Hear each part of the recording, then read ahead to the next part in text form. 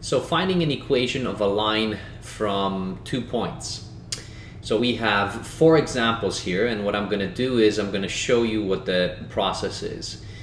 The process is actually simple if you understand the equation of the line and then you understand how to find a slope and then the y-intercept.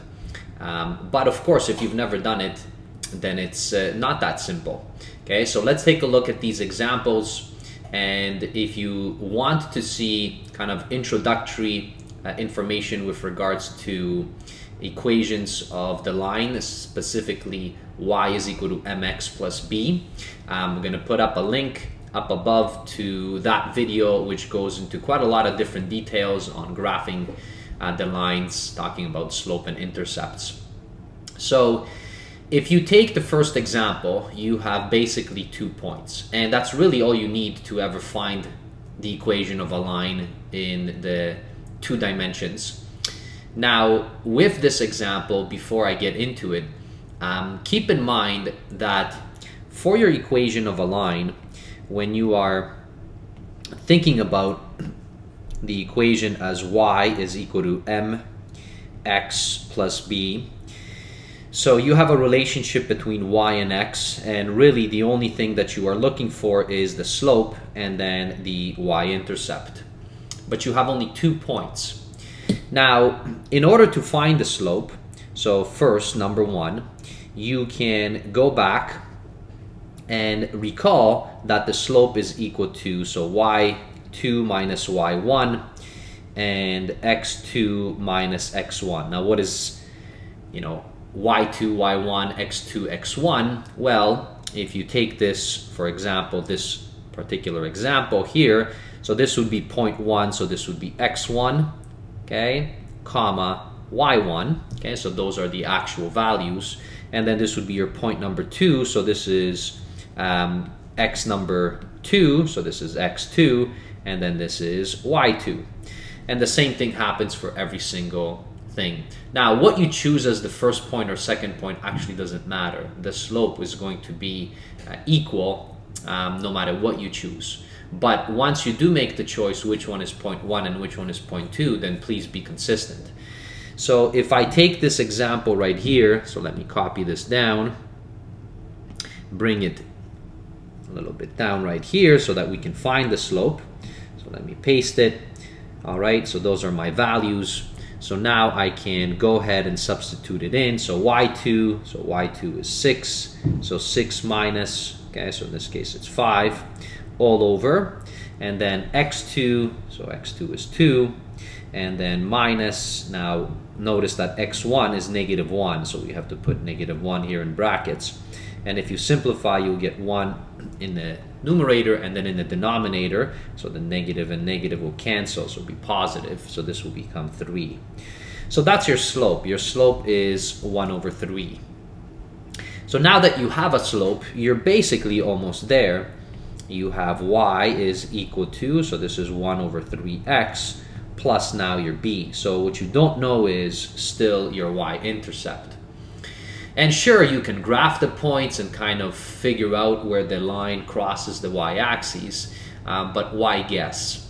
So the step number 2 in this process of finding out, so step number 2 right here, is that you will take your equation, so this equation right here, once you have the slope, and you will pick a point and substitute it for y and for x. So we can pick any point. So for instance, I can take this first point right here. So that particular point is -1 and 5. All right, so that would be, so this is your x, this is your y. And if you're substituted into the equation, so what we're going to have is 5 is equal to 1 over 3, -1, plus b. And the only thing that is unknown is b, and that b you can solve for. So I can change this up, so this is going to be 5 is equal to -1 over 3 plus b. You can bring this over to the other side, so you're going to get 5 plus 1 over 3, and this is your b. So this is really just 5 1/3. Now, we don't typically write these in mixed number format, Now you could, so your final equation would have been this, 1 over 3x plus 5, this is 1/3. But typically what we will do is we will take this and just leave it as an improper fraction. All right, so if an improper fraction, then what that would be is y is equal to 1 over 3x plus, and then 5 over 3 is 16 over 3. And that comes from just 3 times 5, which is 15, plus the 1. And that's just your fractions that you have to know. And there you have it. So you found your equation of a line. So step 1, find your slope. Substitute your values in. Step 2, once you have your partial relationship between y and x, so you have found your slope, pick a point. It doesn't matter which point you pick. Substitute it back in, and then solve for b. And that's what you will have. So I encourage you to do that. So that was the first example. So let's take a look at another example. Now I've kind of made these arbitrarily. So if I take this example next, so I'm going to copy it down. So let's go through that process again. So here are my 2 points. So step number 1, we have to find the slope. All right. So step 1, find the slope. So m, so I'm going to say this is 0.1, this is 0.2. So y2, so 20 minus 18. So notice 20 minus 18 all over. Now -9, so that's right here, minus 18, and I have my slope. So that's going to be 20 minus 18, which is 2. And notice -9 minus 18. All right, so it's not very convenient, but it is -27. So this becomes -27. So your slope is -2 over 27. Where the negative is placed doesn't matter. We typically try to put it on top or in front. All right. So we have a small slope. It is negative, so the line would have been going in this direction. Okay, so this is what we have there. Now, once we have this, now it's step number 2. So we plug it back into our equation. So -2 over 27x. And now we have to find our b. All right, so now we have to find this. So pick any point out of these and then substitute it back. All right, so let's say I'll pick this point right here, and let's substitute it. So y is 18 equal to, so -2 over 27. X is also 18 plus b. So that's what you have. So not very convenient. All right, so notice that. Okay, so what you will have is -2 over 27 times 18. Now I can actually reduce this a little bit to make it simpler for me. So notice 18 and 27. So I know that 3 actually goes into both of them. So this is going to be 6 divided by 3, and then this is going to be 9. All right, and I can reduce even that. So notice that 6 over 9 is just 2 over 3. So that's kind of convenient. So this is going to be 2 over 3. So we have 18 all over -2 over 3 times 2. So that makes it a lot nicer. Now, if I multiply this, so this will be -4 over 3, 18 plus b. So that's what we have there. Bring this over to the other side. So 18 plus, all right, 4 over 3 is equal to b. So this is what we have. And again, so we can now change this thing, so this whole thing, right, to an improper fraction, because it's just 18 and 4 over 3.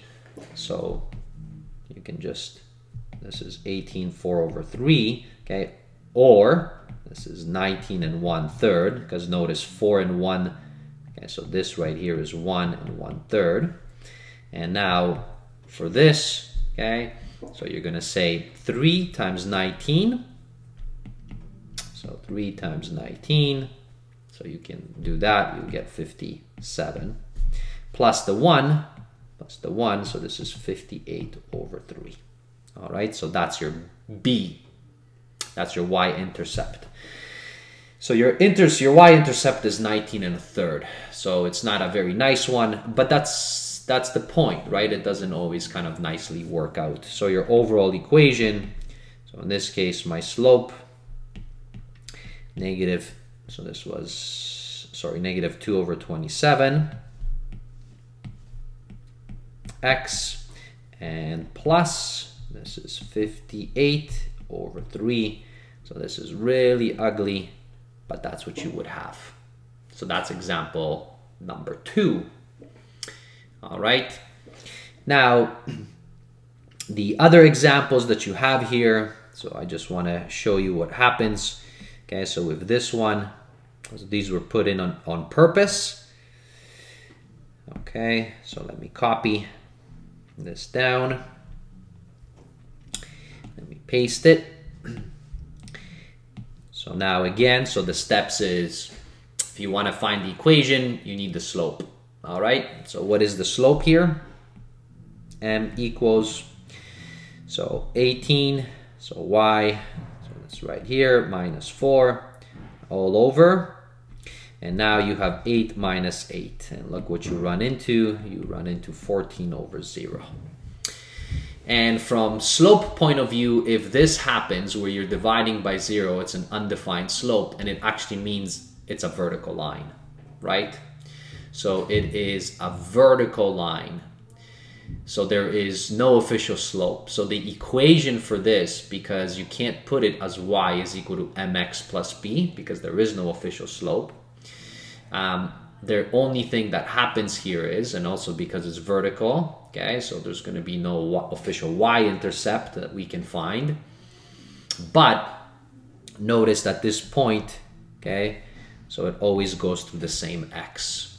So this is really, so if you were graphing this through, so this is your 8, and what you have is you have this line, which is going through 8 all the way up. Okay, so it's going like this.